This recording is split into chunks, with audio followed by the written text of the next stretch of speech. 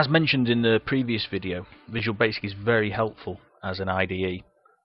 It will help you auto-complete code, it'll give you prompts to fill in parameters for things, to really speed up the building of your applications. But it also gives lots of help with any errors that might be in your code, and also allows you to really look through your code and see what's happening when an application is being run to pick out any problems that you might have.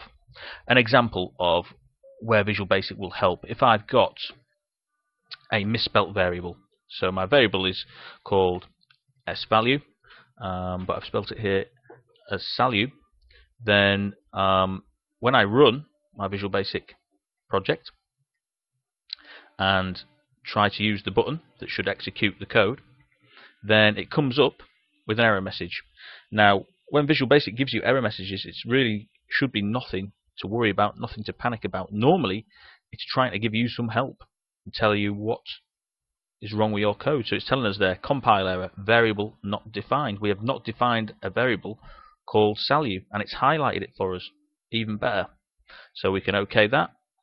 We can go and correct the spelling, checking what the spelling is there, and then when we now run the project, it should run correctly. So that is debugging. So another way that Visual Basic is really helpful when it comes to finding out problems with the code is something that's called breakpoints and stepping through.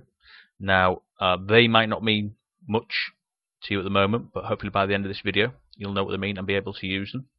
A breakpoint. How do we apply a breakpoint to some code? Well, you find the line of code that you want to apply the breakpoint to, and you click in the grey area just to the left hand side of that line, and what will happen is a red dot will appear and your code will be highlighted red on that line. Now when we run the application and we click on the button that should execute this code, it turns yellow. That line turns yellow.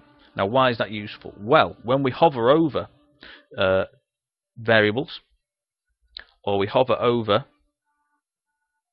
the properties of the controls, it will tell us the values that's in there. So I didn't type anything into the text box, so it's here it is telling me during runtime that the value of the text box is blank. That's why it says equals quotes quotes, which means the value of the variable is blank.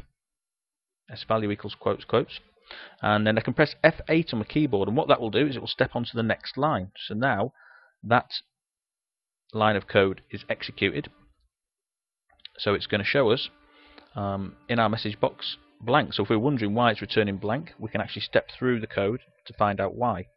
And if I F8 again now, it ends that sub procedure and we have a blank message box, as we might expect.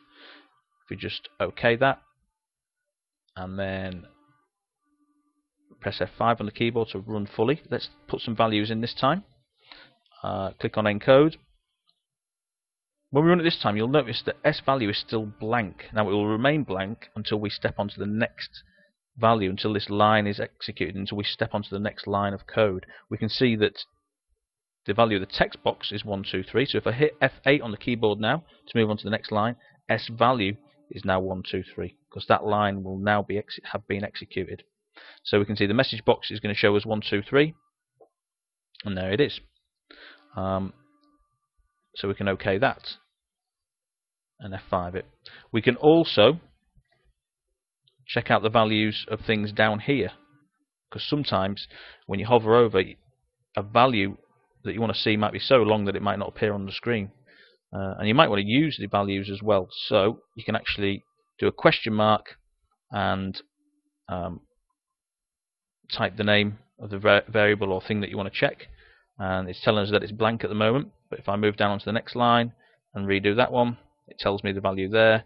I could even copy and paste it from here if I want. So there's different ways of stepping through your code and finding out what is happening in the code.